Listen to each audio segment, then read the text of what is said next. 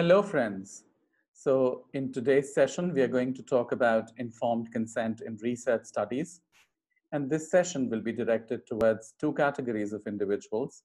One, those who are researchers and are designing their research studies themselves and want to draft an informed consent document for this.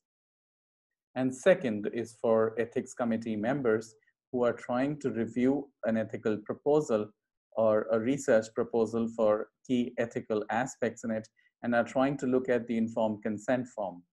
So we will be looking at different aspects of the informed consent, and we will take them one by one. So in this session, we will be talking about 4 basic principles of medical ethics. We will be talking about the components of informed consent. In the subsequent sessions in this series, we will be talking about the elements of review for an institutional ethics committee and what to do when informed consent is not possible or is not needed. We will also be talking about special situations in informed consent process. So let's begin the first of this session in this series and talk about what are the principles of medical ethics. So there are 4 cardinal principles of medical ethics. The first is beneficence. Obviously, whatever action you do should be done with the intention to cause benefit to the recipient or the participant. Non-maleficence is the second cardinal principle of medical ethics, which only means primum non nocere, or that you should do no harm, that any action that you do in treating a patient or in conducting or carrying out any research, you should not cause any harm to the individual patient. The third important principle of medical ethics is autonomy, which means that the patient has the right to decide what is to be done with him or how he chooses to manage his condition, his disease, whether he decides to participate or not in the research study that you are carrying out. And finally, distributive justice. That means when the resources are limited, then everyone should have an equal share, an equal say on the distribution of resources into those who need it.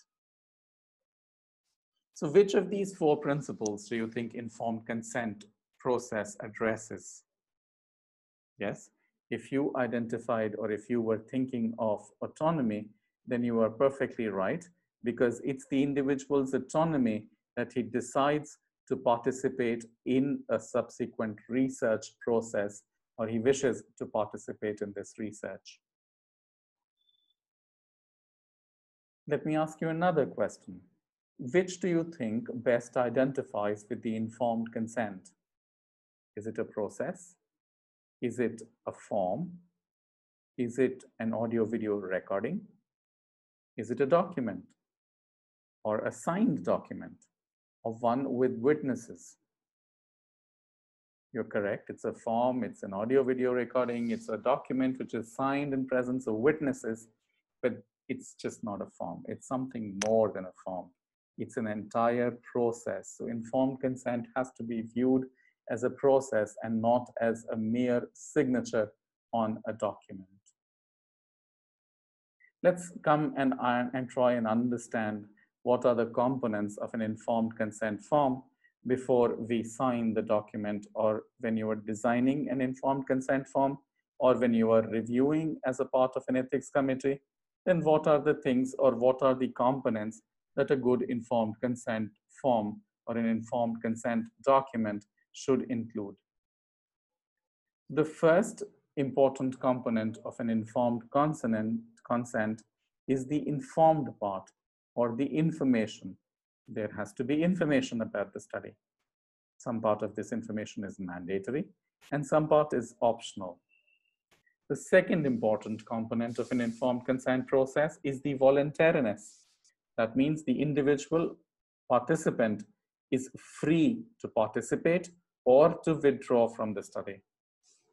The third important component of an informed consent process is comprehension.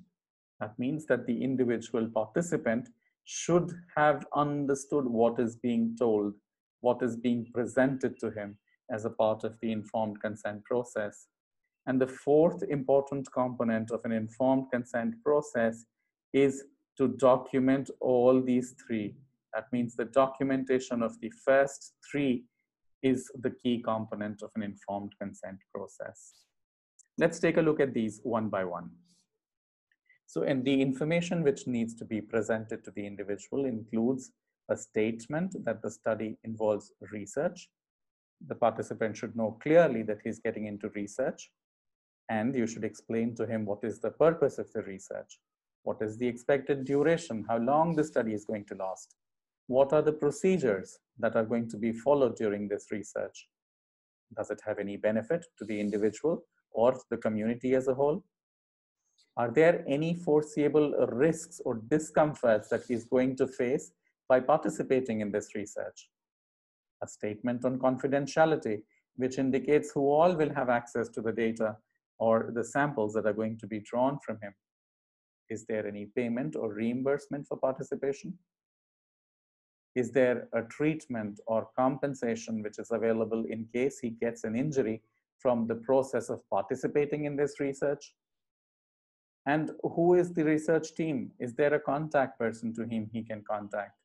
So all these are components which should be there in a research form or the informed consent form.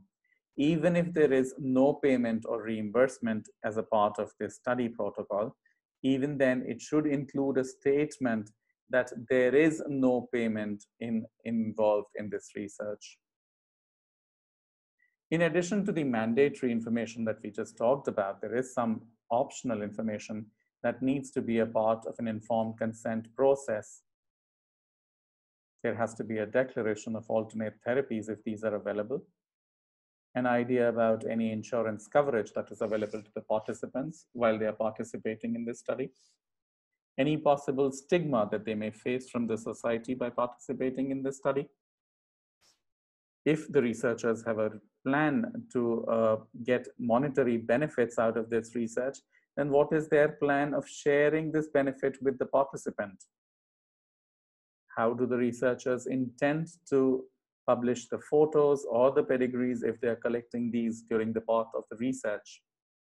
In addition, if the research study involves the use of any biological material or data, then how do the researchers intend their current and future use? How long are they going to store them? Are they going to store them? And if yes, how long are they going to store them? What is the secondary use that these might be put to? And if there is any sharing of biological materials or data which is going to happen, then how this is going to be affected? The individual participant should have a right to prevent the use of biological sample if he so decides, and there should be provisions to safeguard the confidentiality of the individual in the part of the study, and this should be documented clearly in the informed consent document. In addition to these features, in case the participants are getting into a randomized controlled trial, then there are some additional information which become important to be a part of the informed consent process and the informed consent document. The participants should be informed of the treatment schedule and the probability that they are going to be randomly assigned to either treatment or to placebo, and it is possible that they may get no treatment even though they agreed to participate in this RCT. The details of blinding should be presented clearly. Any compensation or treatment, if available in case of injury, should be clearly highlighted in the informed consent document. Who is the contact person? Who will be contacted if there are queries, if the person wants to know about their rights, or if there is an injury? Is there any anticipated payment? How do they get it? What are the participants' responsibilities on participation in this study? What are the circumstances in which the participant may be terminated or his participation may be terminated without his consent process? Are there any additional costs that may be involved for the participant?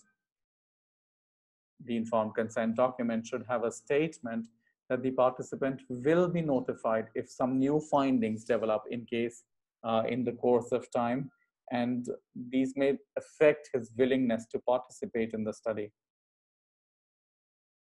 The informed consent process should also involve a discussion on unforeseen risks. So if you're getting into any new therapy, you really don't know what kind of risks may lie ahead in the course of the disease or in the course of treatment. And this should be clearly documented in the informed consent document. What is the number of total subjects that is being included or enrolled for the study? So all this information should be a part of a good informed consent document. The second important component of an informed consent process is what we call voluntariness. That means that the individual participant is free to decide whether he's going to participate in this study or not participate in this study. The informed consent document should include a statement that participation is voluntarily and that it can be withdrawn at any point of time without any penalty. And his refusal to participate in the study at a future point will not involve any penalty or discrimination in treatment or any disadvantage in therapy in the current setup. The third important component of an informed consent process is to determine whether the individual participant has understood what is being explained. And there should be a statement in the informed consent document which indicates that the participant has been explained the details and the information in a language that he understands, and a statement that he says that he or she has understood clearly what is being told to him. Then this entire process needs to be documented with a signature and two unbiased witnesses. So with this, we come to an end of part one, and I hope you enjoyed this session. In the second part of this series, we will talk about the elements of a review process directed for members of the institutional ethical committees who are trying to review research proposals for ethical concerns. The second part will also include in situations when informed consent is either not possible or it is not needed. Thank you very much for being a part of this presentation and for joining in. I hope to see you again in the second part in this series. Thank you.